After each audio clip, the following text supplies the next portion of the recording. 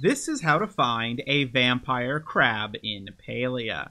You're going to be going to a location here in the flooded fortress in Bakari Bay, and we are going to be looking for crabs around the water. Now, the crab we're looking for is red with some black markings. The normal crab is orange, and of course there is a purple crab that exists that you're not interested in. Will I be able to catch this crab when we see it? That remains to be seen if I'll be able to catch another one without it escaping. Now, this little back corner here where I just went slightly too deep and it actually kicks you out is a good location to find crabs, although this time there appear to be none. There are players here. They could have went through the entire batch.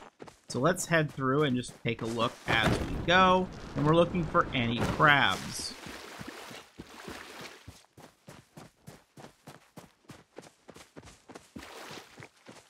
Head to the other side here.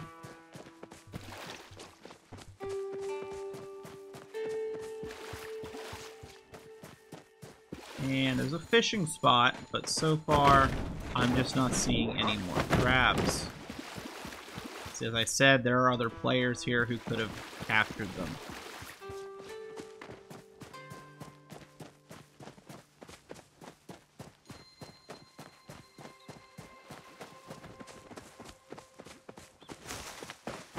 We'll follow them because, well, I was going to follow them when they were going after possible crabs, but I'm not going up there. We are on a crab hunt.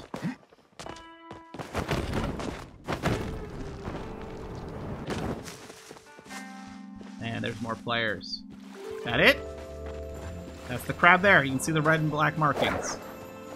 Oh, no, no, no, don't. Let me get it. Let me get one in.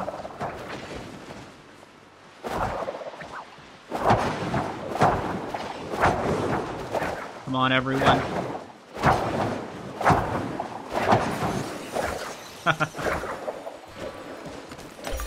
And there you go. That is a... wow, we got a vampire crab. We also got silk thread that it comes with. So yeah, that's a invasive species of crab. And we got a perfect one. Great. Well, there you go. And as you can see, these are in high demand. So if you're wanting a vampire crab, make sure you check around this area. This is where I found my previous one. This is where I found the one this time. Definitely check right around here. As you can see, there are other players hunting these at night.